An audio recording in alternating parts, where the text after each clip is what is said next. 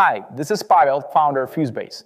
Today I will show you a quick way to generate custom rules for your MCP servers. Why is this important? Well, because every agent and every use case is different, so your rules need to be tailored to your setup. And if you are new to FuseBase, we build internal and external workspaces powered by AI agents. These agents not just work inside FuseBase. You can also bring them outside, for example, using them on any website as your personal browser sidekick. Here is my situation. When I just created a first HubSpot enrichment and updater agent, it got confused in multiple ways because it didn't know how to map some of the fields correctly. So what I had to do is to ask the agent. So here's my problem. By the way, I will put it under the video to analyze all my conversation above and provide me right rules.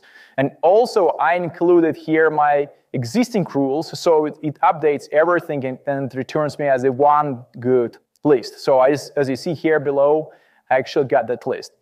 But before you close this video, there are a couple other things that you need to be aware of. Otherwise, you're going to get in trouble.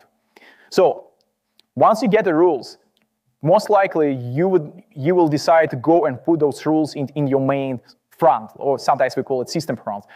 This is actually not the best way how you do that, because let's say if you create another agent with integration of multiple MCP tools. So for example, in FuseBase, you actually can combine multiple MCP servers in one agent, which means you will need to support those rules in multiple places, and that's going to be a nightmare. So at FuseBase, we solved that problem, and you have your own rules and templates. So what you need to do is you need to create your new rule. You click Manage Rules, and you create a new rule here on the right, and that's where you need to put all of your rules. So what's great about that is those rules will be universal and will be applied along all your organization's account, which means when you create a new AI agent, let's say it was a HubSpot, and in our example, I use Clevis.ai to get a custom MCP server for HubSpot. So in the next agent, I will not need to create a new rule and put in my main prompt or system prompt. I will just select from here. And now imagine you have a team, you have several agents, and once you want to update the new rule, you just go into one place and update it.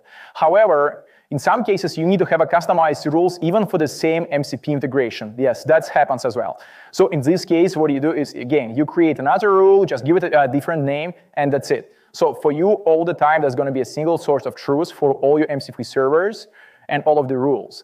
In this case, you can create a custom agents connected to different sources, and they will work precisely because you have centralized rules. Let me know in the comments if you have any questions. Otherwise, check out FuseBase. Thank you.